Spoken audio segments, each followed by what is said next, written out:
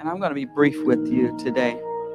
But I thought about the different presidents we had in recent history, and probably some the younger ones can't remember, but and how for us as a people we had, we put our hope in some people and some things. And I thought probably one of the first would have been maybe Bill Clinton, because he was so cool. He was so cool, he played the saxophone, and we thought he was for us, and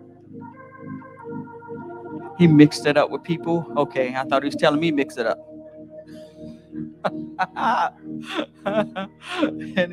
and he would get out there with people, and he just seemed to be one of these guys who was really for us. And then you go back and you look at some of the things that happened under his time in office, and it looked like it didn't serve us well. And then we had our hope in modern day President Obama, and we just knew under Obama and Biden administration some things were going to happen in our favor, and we were going to be better off as a result of it. Then we kind of figured out 8 years doesn't seem to be long enough to really move that ship all that much. It's like just a huge ship you got to turn around. And it seemed like there were some things that we could have had done that maybe we didn't have done in our lives, and just sort of kind of gave up hope in that regard. Then you had, oh my goodness, you have Biden out there, and I mean, Harris. Oh my goodness, that really looks like things going to change for us. And we start getting money. You would get money and groceries and all that sort of stuff. But a lot of times we stop and we look, we're like, things hadn't changed for us all that much. Things hadn't changed for us all that much. But what I found out is that you can't put your hope and confidence in man. You got to put your hope and confidence in God. See, God has a way of making things happen for us, a way of making things happen for us when we don't see it. A lot of times we say he makes a way out of no way. There's a way. He's the way. There is a way. Sometimes we don't see it. Our eyes have been blinded to it. Sometimes the Lord has got to open our eyes to it. But see, God promised us a righteous branch. God promised us a righteous branch. And whenever we read his word, we see where he promised to take care of us. He promised to supply our every need. He promised to give us the desires of our hearts if we delight ourselves in him. He promised us some things. We talked about him last week as being that Messiah. The hope. See, we're looking at Jeremiah now. Last week we looked at Isaiah. We're looking at Jeremiah now.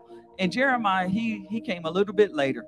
So somewhere we'll say about 630 BC, where Isaiah was around 700 BC. So about 630. People say anywhere between 630 and probably 580 BC that this is written.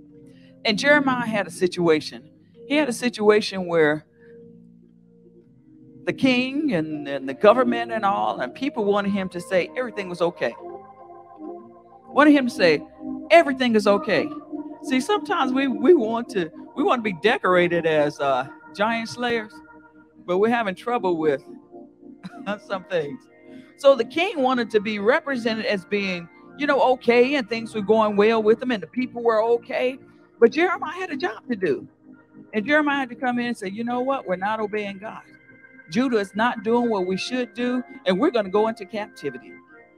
Israel, the Assyrians had already taken Israel, but Judah was going to go into Babylonian captivity. And things got so bad, not only did they go into captivity. Now, Jeremiah prophesies it, and then Jeremiah lives it. Then he lives it. And you know what? Sometimes it's kind of hard on you when you think, well, I try to do it right. I tried to do the right thing, and I'm having to go into captivity. But God had a plan. God had a plan, and God had a promise. And God's promise and God's plan was not for them to remain in captivity, but still make a way for them. See, a lot of times we can't visualize things spiritually if we haven't seen things naturally. So they saw and they enjoyed things on the natural scene.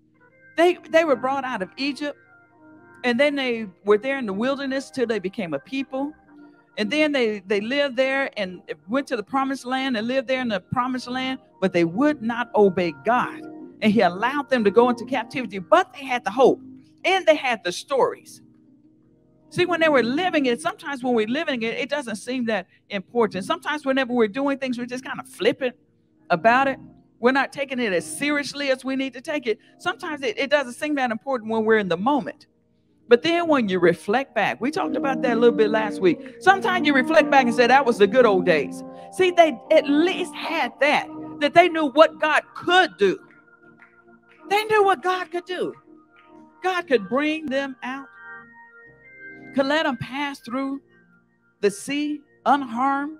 God could take them there in the wilderness, shoes not even wear out, clothes not even wear out, 40 years. God could take them into a promised land, let them walk around the cities and the walls come down. They at least had those stories. It's much like our testimonies. And do we have a testimony? Do you have a testimony? Do you have a testimony of what God has done for you in the past? Do you have a testimony of who God is, what God can be in someone? Do you have a testimony? They at least had this in their history.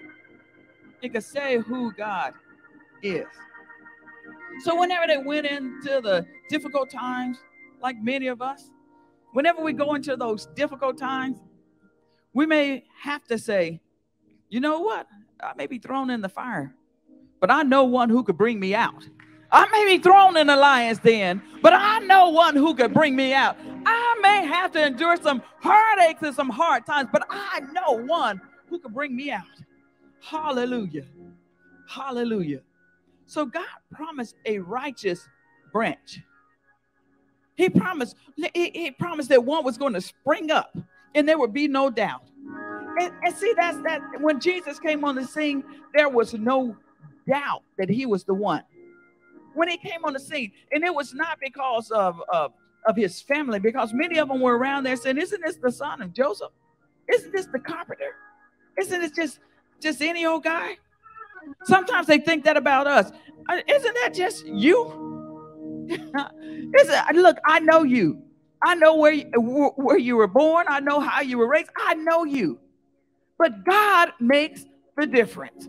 God makes the difference. See, Jesus was, this is what happened. Jesus, whenever he came on the scene, there were so many things that had to happen. Now we're talking, Jeremiah is the weeping prophet. Last week we talked about the eagle-eye prophet. Certain things had to happen. They had to be he had to be born of a virgin. There's certain things that had to happen. Certain things had to come together. And he fulfilled all these prophecies. So whenever Jesus came on the scene, yes, we know that Elijah had 8 miracles that's recorded, and Elijah has 16 miracles that's recorded. And it looks like that was some great things that would happen. But Jesus came on the scene and he was healing, and he was delivering, and he was setting free, and he would tell them, go and sin no more. He had the power to forgive sin. Nobody else had the power to forgive sin but Jesus. Jesus, and some of the people got beside themselves. Who is he? When he first came on the scene, saying the time has come. The time has come. The time is here. Who is he? He's speaking as one with authority. Well, he is Jesus. He is the Messiah. He is the anointed one, the one we've been waiting for, hoping for. Unfortunately, so many people sold him short. Unfortunately, so many people were looking for that man to come in the flesh and to save them when it comes down to the government. They were looking for that David. Whenever you read these scriptures out of the Sunday school lesson, they were looking for a David to come and rescue them physically. They had no idea that they needed to be rescued spiritually. A lot of times we're fighting a battle and we think it's a physical battle, and it's not. It's not a natural battle. It's not a carnal battle. It's a spiritual battle.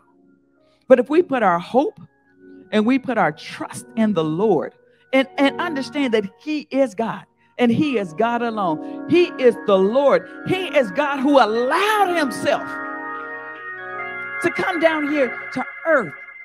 And the way to do it, to be able to communicate to men, was to take on flesh, to take on a body, to be born and go through the same things that we go through, experience the same things that we experience, that allow himself as sacrifice and the great high priest to be sacrificed for us as our Messiah. So I'm just going to read these scriptures, and hopefully that will bring understanding to the scriptures. Jeremiah, the weeping prophet, over in the 23rd chapter says, "Woe be unto the pastors that destroy the sheep of my pasture, said the Lord." Whenever Jesus showed up on the scene, Jesus' heart was broken. He said he saw the people as sheep scattered. Sheep scattered without a shepherd. And that's this pasture. Whenever you study that word pasture, it's really talking about shepherd. Shepherding. Someone who's supposed to be there to care for you. Someone who's supposed to be there to make sure that you're okay. Now, we're all God's people, but they had a responsibility. "Behold, I will visit upon you the evil of your doing, said the Lord, and I will gather the remnant of my flock out of all the countries whether I have driven them, and will bring them again to their folds, and they shall be fruitful and increase." So these people have hope. We're in captivity, but the Lord is going to bring us out. Now, whenever we look at that, let's think about these being captive sometimes in our minds. Sometimes we're captive in our flesh, having strongholds. Sometimes we're captive in our spirit, and we can't freely operate. But God is going to release us from that. "And I will set up shepherds over them, which shall feed them, and they shall fear no more, nor be dismayed, neither shall they be lacking, said the Lord. Behold, the days come, said the Lord, that I will raise unto David a righteous branch, and a king shall reign and prosper, and shall execute judgment and justice in the earth." We don't have to worry about who's president. We don't have to worry about who's king. We don't have to worry about who has their finger on that button. We don't have to worry about that. In his days, Judah shall be saved, and Israel shall dwell safely. And this is his name, whereby he shall be called the Lord our righteousness. The Lord our righteousness. Amen. I'm going to leave you with that 23rd chapter, but you can go back and read that 33rd at your leisure. The word of the Lord is blessed.